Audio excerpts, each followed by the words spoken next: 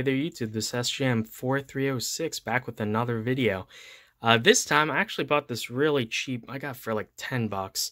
It's pretty trashed and cracked up. It's a Sansa Clip Sport something or other. I can't remember. They're all very similarly named.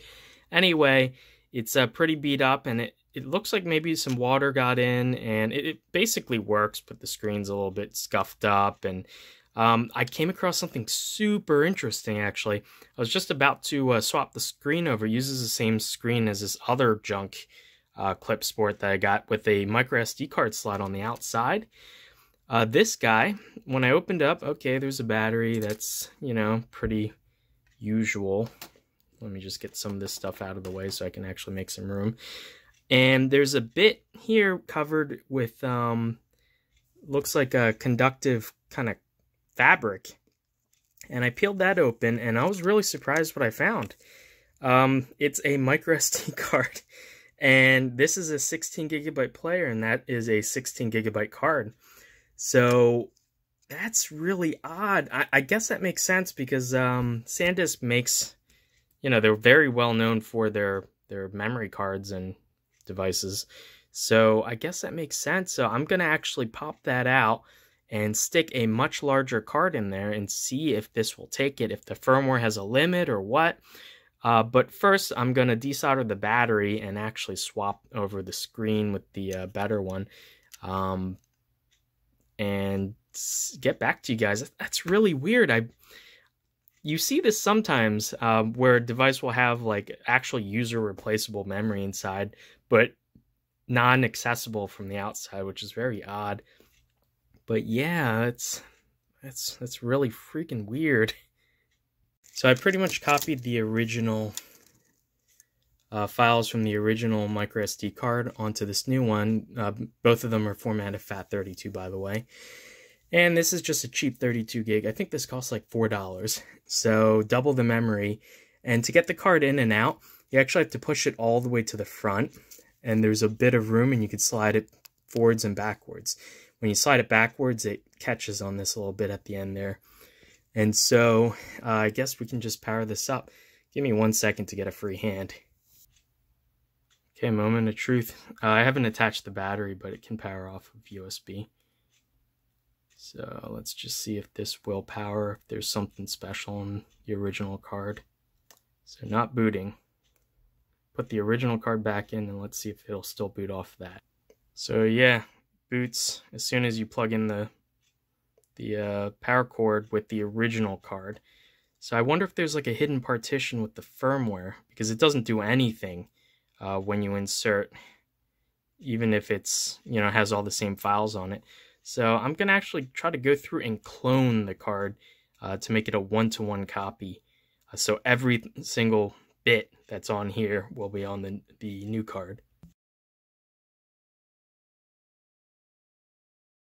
Okay, so I went through a little bit of a process, and it took about like half an hour in total, but I did get it working. So as you can see, this was the original card.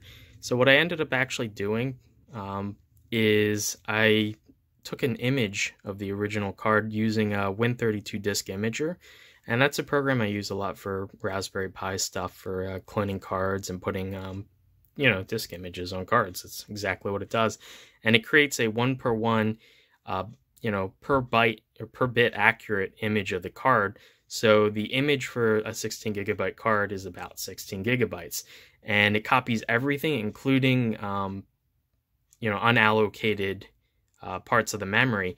And what I noticed on this card when I looked at it using partition magic was there's a 117 megabyte unallocated partition. Well, it wasn't allocated at the beginning of the SD card. And I have a sneaking suspicion that that actually contained the firmware, because when I just copied, if I made you know, a copy of the actual partition that contained the music and everything, and I copied it over to the card, the player refused to boot up with it. And I put it in the old card, and it would work again. So clearly there was something on the card outside of the partition that contained the firmware. So I created an image, and then I imaged that to the card, and it booted. but it still said it was 16 gigabytes, clearly because the image was a 16 gigabyte image. So there was a lot of memory that wasn't, you know, part of that partition, so the player couldn't see it. All I had to do is go into the settings of the player and reformat the player, and bam, all of a sudden I have, let's just go in. All of a sudden I have 32 gigabytes.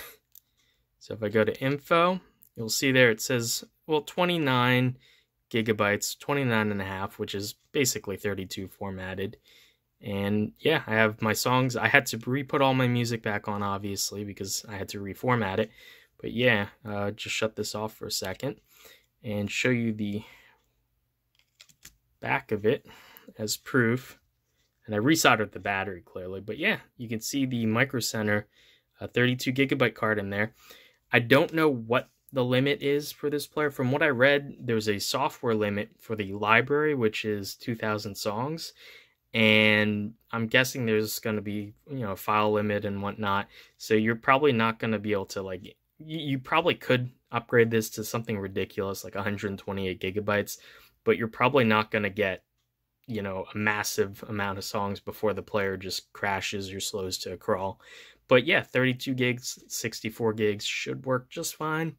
I'm just going to button this back up and use it for a little while. But yeah, so far it looks like it's working perfectly. Another interesting thing I found was on the top here, there's actually a spot for a microphone.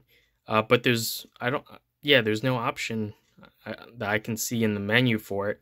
So I'm guessing they were thinking of adding that in or something, but they never did. So the firmware does not support it. I could add a mic there, but without the software to do something with it, it's just gonna, you know, be pointless. But no, yeah, so you can upgrade the memory of these players. I was kind of peeved because I have a lot of their older ones, like the Clip Plus, and I have the Clip Zip, and they're really nice players, and I love the fact that they have micro SD card slots. And they've been taking it out of the newer players, and I kind of know why now, because they just made it internal and you can't access it. So yeah, and they just have this little sticker covering it for EMI purposes. But anyway, yeah, let me get this buttoned up. Okay, and here we are all buttoned up. The waterproofing is, even though I replaced the seal and it's mostly adhesive, it's not going to be quite as waterproof. And also, it had 2 corners broken off anyway, so...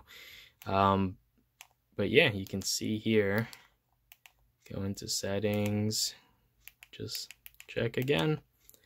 Still 32 gigs, yeah. So the important takeaways are you actually have to do, at the bit level, cloning the card onto the new card, and then you have to reformat in the player to recognize the memory. I don't know, I'm sure there is some sort of hard limit on how much memory you can add to this. I don't know off the top of my head what that would be, but I think it's pretty safe to stay under like 128. Should be fine.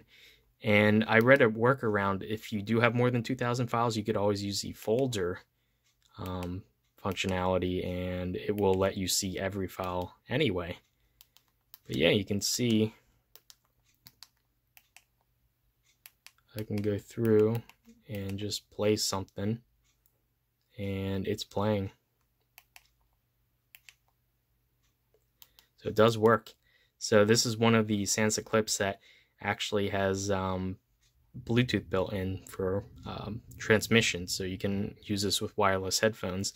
So that, coupled with the fact that I now have double the memory, was pretty awesome, especially since I only paid, it was less than $10 for this unit itself, and I get now a spare 16 gig micro SD card out of the deal. So I'll just hang on to this with the original firmware just in case I need to clone the card again or something like that. But yeah, the fact that it all works is kind of crazy. And yeah, I'm really happy with that. When I first opened this, I wasn't even planning on making a video. I was just gonna fix the screen, which I did replace. I desoldered the old screen, which is kind of scuffed up. It has my fingerprints on it, but it actually did have some scratches on the screen, and the backlight wasn't quite so even. So I replaced that, desoldered the flat flex. I took one from a slightly older Sansa Clip Sport, and this is the old board for that. This mostly works, but it has pretty bad water damage, and the SD card slot is really intermittent because the contacts are kind of iffy. You can see there's a lot of like white chalky stuff all around. So this board mostly works, but not really. And it'll randomly crash, and I think the battery doesn't charge on this anyway. So that one I got for pretty cheap too, so I was able to fix this guy up and give it a 32 gig upgrade. So no, yeah, if you guys have one of these players and you're interested in following along, I don't know if other models of the Clip Sport have the same thing. For instance, you know, this is the older model. It looks significantly different.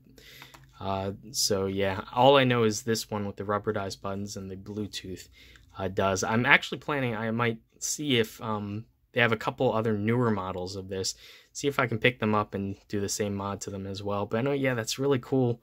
I was not expecting to see a SD card slot inside this guy, and number one. Number two, I was not expecting on being able to swap the cards relatively easily, just cloning them and reformatting, and bam, now I have much more memory available to me. Anyway, hopefully you guys like this like really random impromptu video. I wasn't, like I said, I wasn't even going to film this actually, but it just started getting more and more interesting, and I started to pick up the camera so I could show you guys. Anyway, I will see you guys in the next one. Bye.